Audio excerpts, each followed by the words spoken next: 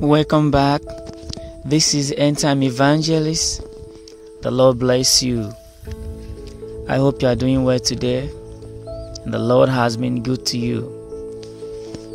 Okay, today I want us to discuss a very important issue here. It is very, very important, and at the same time it is a sensitive matter. The Lord has laid this burden on my heart for a long time now because of what is going on in the body of Christ. Here in this very particular video, I am going to show you some faces of men of God. I am not going to call their names. I am not going to mention their names, but I will put up their pictures. As you're watching the video, you see them. Some of these men of God, or am I even calling them men of God because of what they are doing? When you call ministers men of God or women of God, they should be God-like, right? But most of these people, I will show you some of their pictures. They are not behaving like God at all. So probably I will call them ministers or preachers. Actually, some of them were called from the inception of their ministry. God called them, anointed them, but in the way they backslided. They decided to do things on their own, and now God is going to use them and dump them. God will use them and dump them if they don't repent. So I believe, or I hope and pray that when these videos come across them, they will not be too proud to repent or feel judged. I am not judging anyone. I am not condemning any churches. I am only doing what I know is right as the Holy Spirit of God is leading. Because the Church of Jesus Christ is one. I see no reason why the body of God should be divided with false doctrines and teachings that are not aligned with the doctrine of our Lord Jesus Christ. So let us pray. Father, in the name of Jesus, I thank you. I bless you because you are holy and righteous. You are a perfect God. There is no one like you. This is another wonderful message, Lord, that you have laid in my heart to teach to the people of the world. I pray that as many, O Lord, that this message is meant for, as many ministers, as many members under their ministry who will come across these videos. I pray, Lord, that you will not harden their heart, that you give them the heart of flesh, that they may receive this message and obey this message. At the same time, repent, that you may show them mercy. In Jesus' name, I pray. Amen. Honestly, I pray that the Lord God Almighty will show you mercy as you watch this video with a humble heart and amend your ways. Most of the problems we have today in the Christendom is that everyone builds their own doctrine. They say, this is the doctrine of my own church. That is the doctrine of your own church. Whichever way you want to run your ministry, run your church, that is your own business. And they forget that the church is nobody's business. The church is the business of Jesus Christ, because the church is his own. He laid the foundation of the church. The church belongs to him. So I feel annoyed and irritated and disappointed when I hear men of God say, this is my church. This is my church. The church doesn't belong to you. You are just a caretaker. You are just a shepherd that the Lord God Almighty had placed over some sheep to monitor them, to feed them. But the question is, are you feeding them well?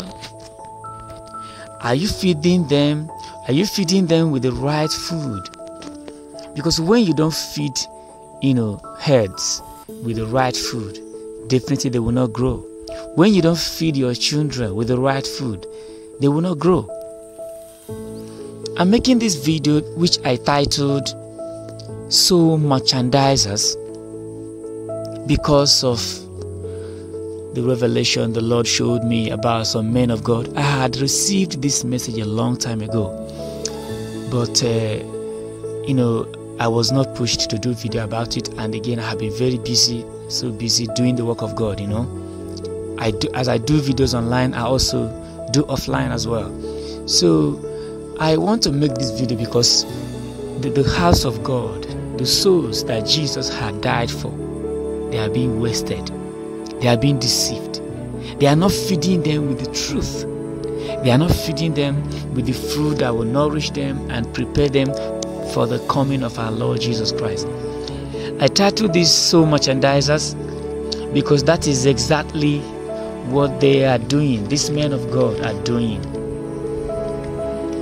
So I will allow you to watch these clips. There are some clips I will give you an opportunity to watch. These clips are some videos put up on YouTube by some preachers who say that trousers, women using trousers, is not a sin.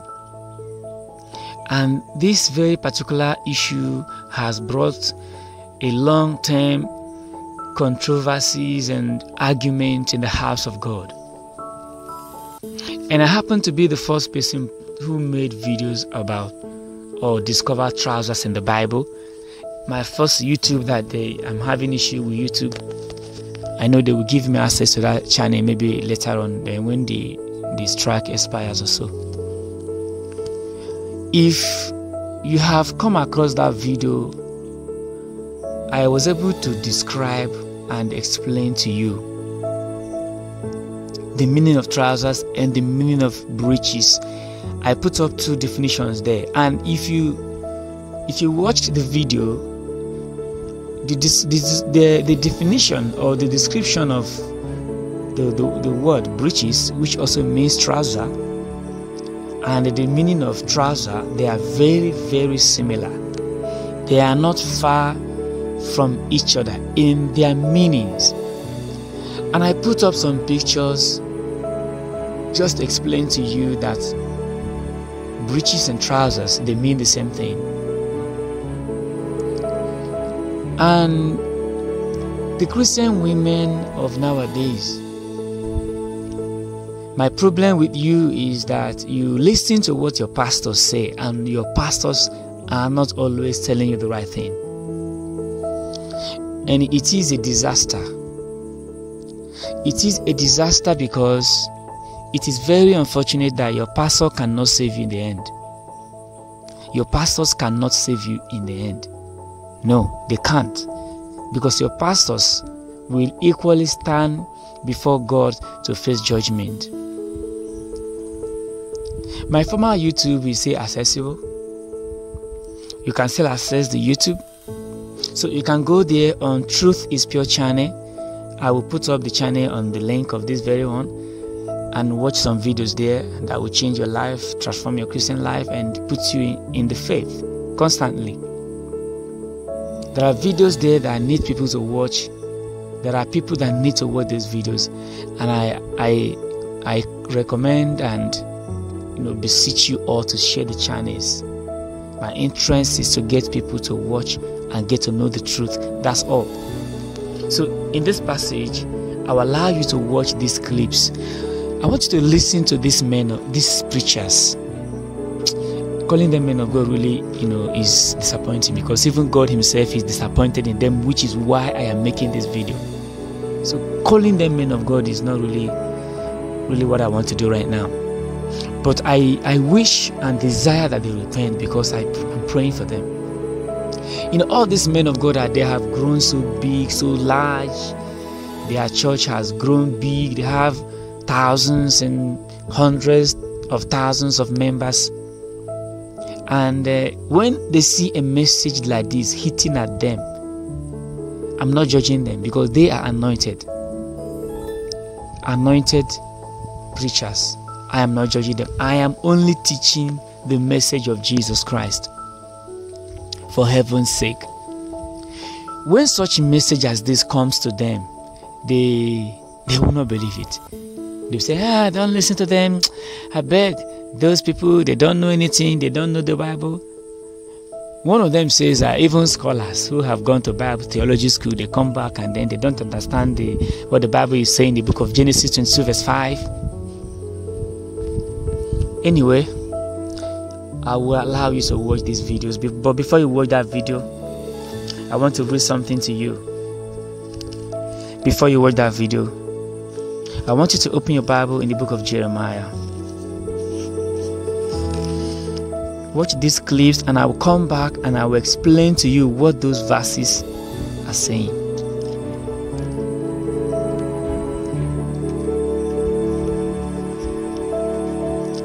I think I should mention this pastor's name so that there will be no confusion. This is Pastor Damina, Pastor Ebe Damina. Anyone I mention his name is because I'm led to mention the name. This man is one of the people that are destroying the members, the sheep of Jesus Christ. Bible says here, you will see when you watch those clips. I will allow you to watch those clips. Then when we come back, we are going to discuss the videos.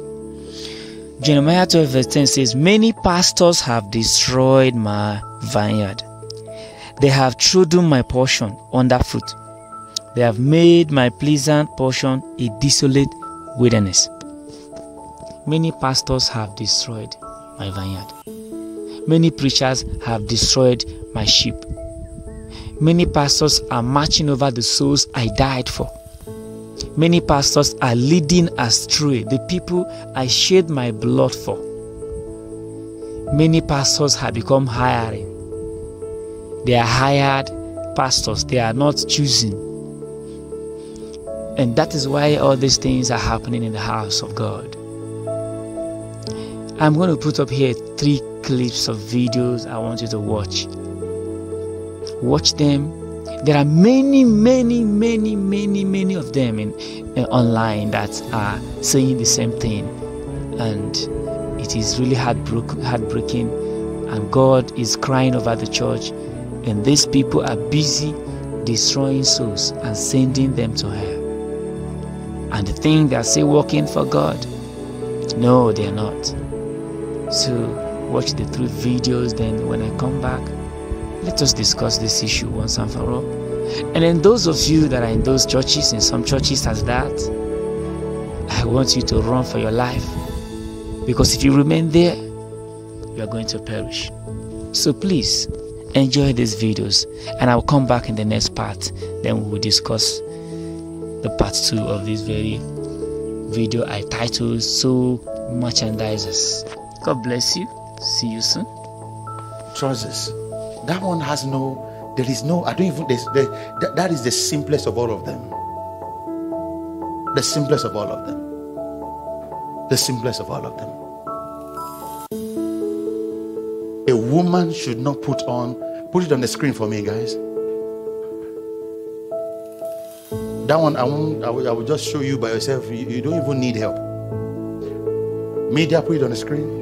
Deuteronomy 22:5.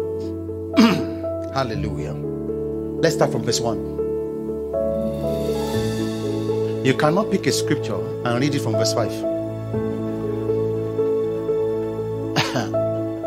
and say that that's what the scripture is saying. So, should a lady wear trousers? You are wearing trousers. Or not bad. You are going to hell. You are going to hell. You are going to hell. You are going to hell. You are going to hell. And listen to me, please. I have often wondered why it is so convenient when you are just like when I was talking about, the culture of the Corinth. for married people, and you can quickly pick that one culture, and just 4 chapters after is giving you another culture, but you are not picking that other one. The word of God is not a place where you pick what you like and drop what you like. If you want to stay with some things, you have to stay with it all through. You must stay with it all through. You have to stay with it all through. Is somebody getting what I'm trying to say? So, let's start reading from verse 1. I want you to see all the things you must obey before you get to verse 5 and after verse 5. So let us read together, everybody. Want to go? Thou shalt not see what? Okay, before. Let's go to verse 5 first. Let's first go to verse 5. Verse 5. Let me help those of you that are, I just want to help you. Those of you that want us not to wear trousers. Let's read. Everybody want to say?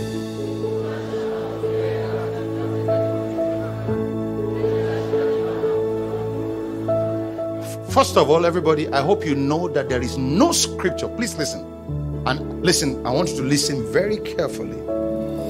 There is no scripture in the Bible that says a woman shouldn't wear trousers. It does not exist.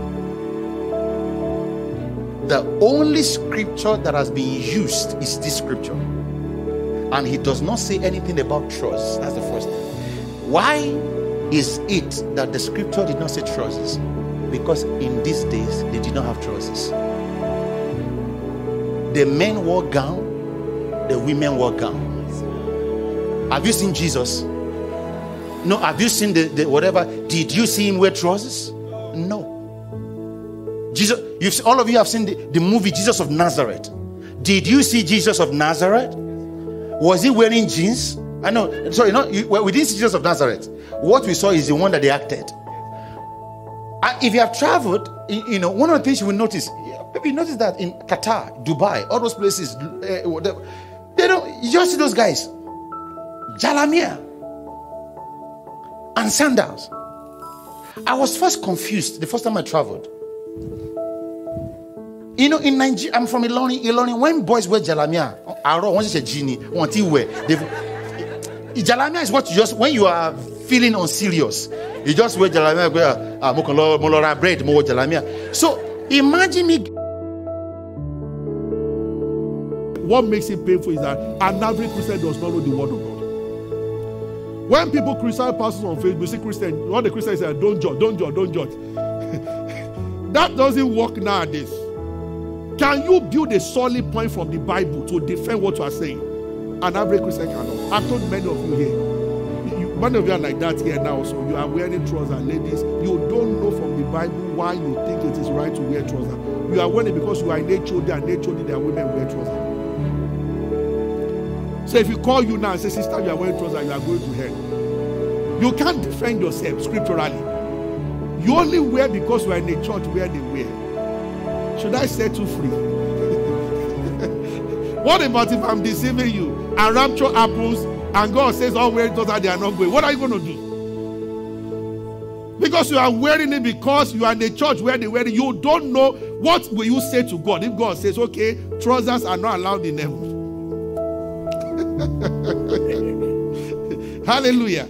See, this is how ignorant we are. We do things our churches are doing without having convictions from the Bible. And that is dangerous. So the day your church is missing, you miss it along.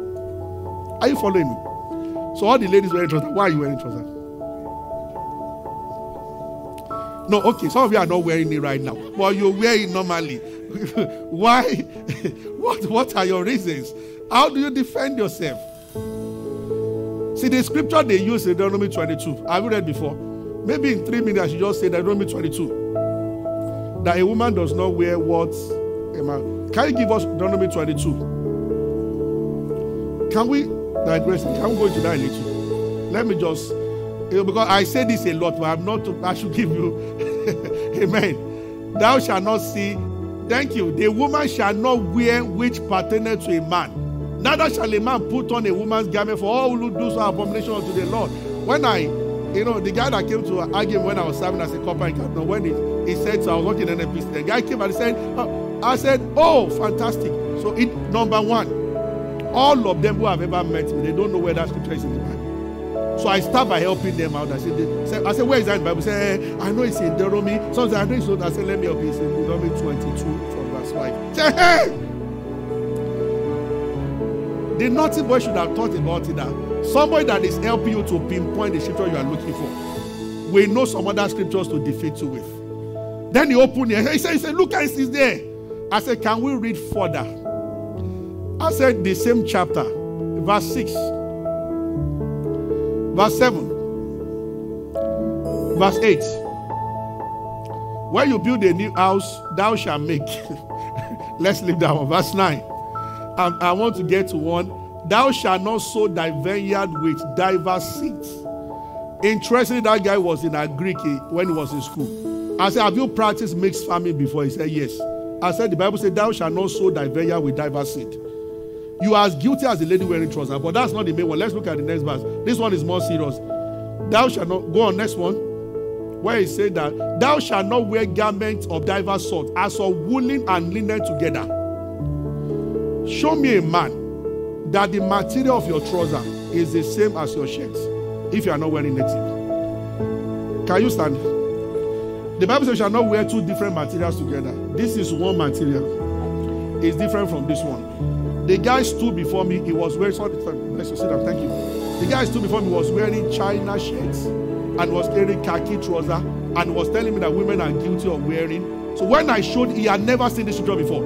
I said, thank God it's in the same chapter, that you shall not wear clothes made of two different materials. He looked at himself. And I now added, I helped him to put a little fuel. And remember, the Bible says, if you are guilty of one, you are guilty of one.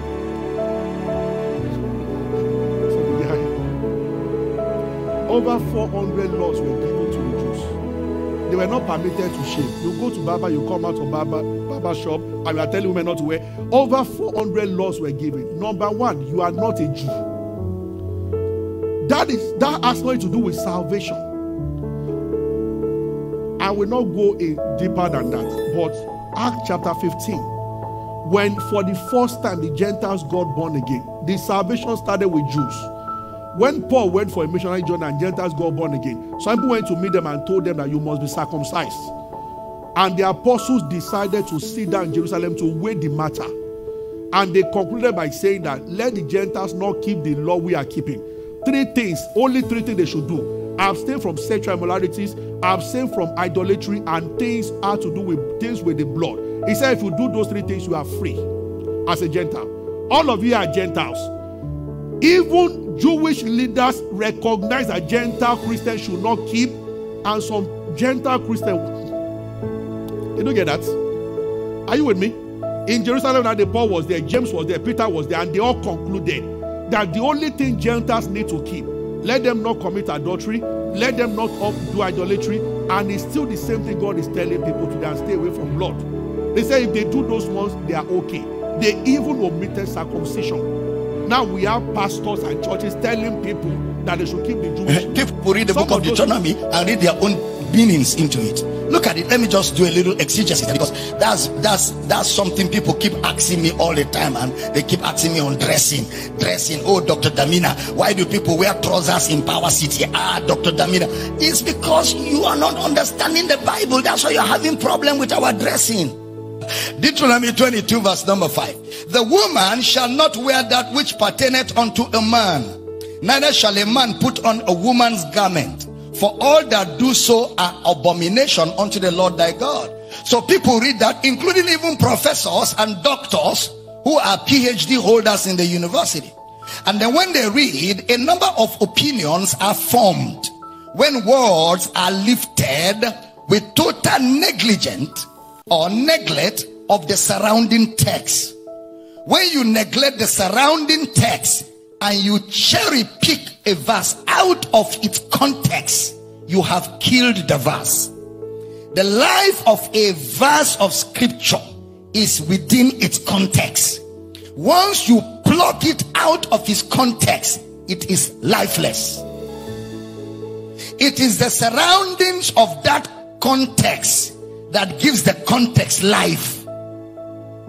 So when they read a verse like that, they pick it out and they form their own opinion. And this scripture has suffered in the hands of religion. In this scripture, it is assumed, the assumption they have is that which pertaineth to a woman will be a skirt.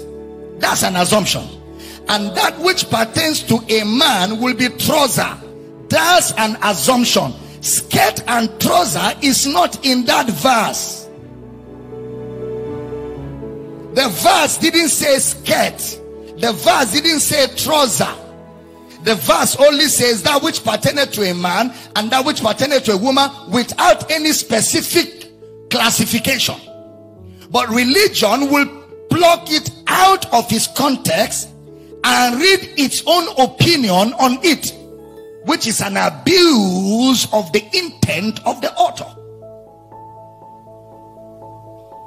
Because that verse doesn't have anything like trouser or skirt. But if we read the text without any preconceived notion or opinion, we will observe that there is no skirt and no trouser was actually mentioned in that text. That idea is only by men's additions. It means Moses' audience were not thinking of skirt and trouser when they were giving that instruction. They were not thinking of that.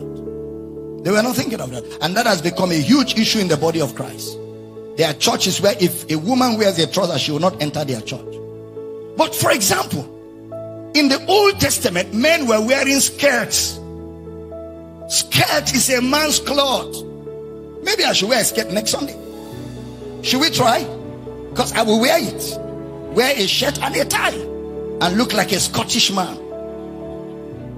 I should do it one of these days. I'm sure I'll be on front page of Akwa Ibom newspapers, and the paper will sell the man of God that wears skirt to church.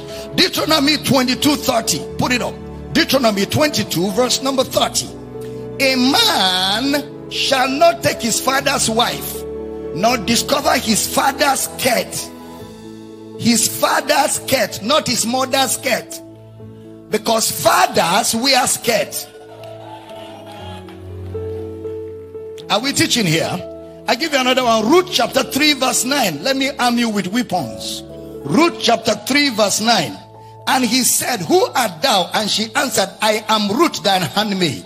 Spread therefore thy skirt over thine handmaid, for thou art a near kinsman. Spread. She was telling a man to spread his skirt over her. The man should spread his skirt over her. So that means it's maxi skirt. You know maxi? Correct long skirt. Not mini skirt. 1 Samuel 15:27. And as Samuel turned about to go away, he laid hold upon the skirt of his mantle, and it rent. So the prophet was wearing skirt, and he was about to go. They held the skirt of the prophet and they tore it. So men of God were, skirt is anointed cloth for men of God. I don't know if I'm teaching good this morning. I give you another one. Psalm 133 verse 2. Overwhelming evidence. Psalm 133 verse number 2. It is like the precious ointment upon the head that ran down upon the bed, even Aaron's beard that went down to the skirt of his garment. So Aaron, a priest, was wearing skirt. In the four gospels and in the epistles, which is the New Testament, we have evidence to show that men wore gown. That one now is beyond skirt. At least skirt is from waist down. But in the New Testament, they updated it. Men were wearing gown in the Bible. Let me show you a few. Can I give you a few? Matthew chapter 3 verse 4. And the same John had his raiment of camel's hair, and a leathern girdle about his loins. A leathern girdle, that's a gown. And his meat was locusts and wild honey. So John the Baptist was wearing a woman's gown. Long gown. John the Baptist, the prophet, the greatest prophet of the Bible. His cloth was a gown. a gown. Okay, look at Acts 21:11. Acts 21 verse 11. And when he was come unto us, he took Paul's girdle and bound his own hands and feet and said, thus saith the Holy Ghost, so shall the Jews at Jerusalem bind the man that owneth this girdle. A girdle is a gown, and shall deliver him into the hands of the Gentiles. So in Deuteronomy 22 verse 5, he was not expressly asking them that skirt is for women and trouser for men. Rather, the focus